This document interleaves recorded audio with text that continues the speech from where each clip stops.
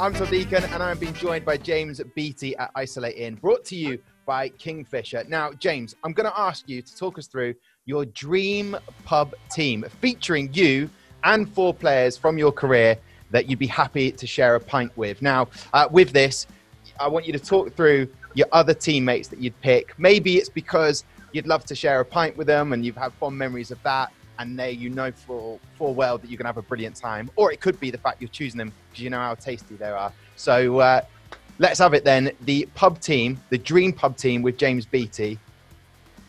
Right, okay. So what you've just described there, I've taken into account both. Okay. Right, because I didn't know which way you wanted me to do it, so I've done both. I've got a lot of subs, Okay. and then I've got a lot of people waiting in the bar. Okay, so I've written a team out. Look, I've got it all on paper.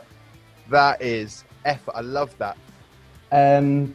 So in goal, I've got Paul Jones, very good keeper, Wales international, and the thing is about this, we've got, as I mentioned previously, we've got a great ex-Saints group, and there must be 40 ex-players in there, and it's great. We do stuff together. We play games and raise money for charity, and then obviously we go and have a drink together. So these are a mixture of the lads that are in that group and the players that I've played with, obviously. So Jonah in goal, because Jonah's a good keeper and he likes to have a drink and a good laugh after the game. I've gone for a 2-1-1-1.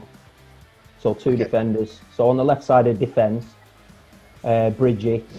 I don't really need to mention his playing credentials, but I enjoy going out with Bridgie and socialising with him because he's a good lad, and he enjoys a drink. On the right side of defence, I go Klaus. Okay.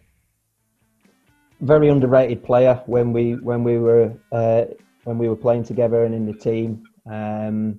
Really tough to get past in training. Really strong, even though he was quite wiry and thin. He was really long-levered and lean. And then I've got Tiz playing in behind me because you said I had to be in the team. I wouldn't have put myself in it otherwise. But the supply line coming from Tiz, we play a lot together even now in five-a-side. So I'm trying to remember how we play and how we set up, and just give Tiz the ball, and then I just make runs, and he just finds me, and then I just put it in. And Tiz's weapon of choice, unfortunately, isn't Kingfisher, but it's Malibu and Coke. And he likes it in a pint glass, though, so he drink it in pints. And then me up top. Okay, perfect team there. So go on. You've written it out. You've probably got tactics and substitutions that you're going to make. But who's on the subs bench? Well, on the subs bench, I've got Stuart Ripley. Okay.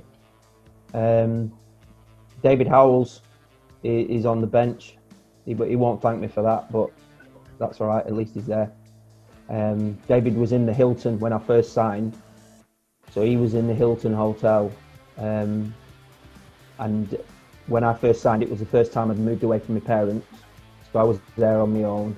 And David just signed, but he was 30 and I was 20, and he was sort of like a big brother and showed me the ropes and that, and we're still really good mates now. I've got a lot of respect for Dave. Nicky Banger, who I see a lot on the ex-Saints scene, still got a little bit about him on the pitch as well, and a real good character, good lad. Glenn Cockrell, who you'll know, same again.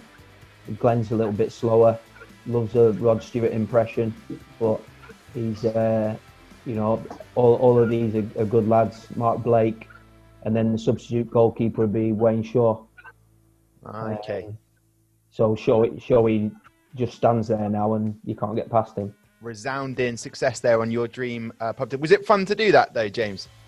Yeah, I do it a lot. when you're in working and stuff like that, just tinker with different people in different positions. I like to write them down.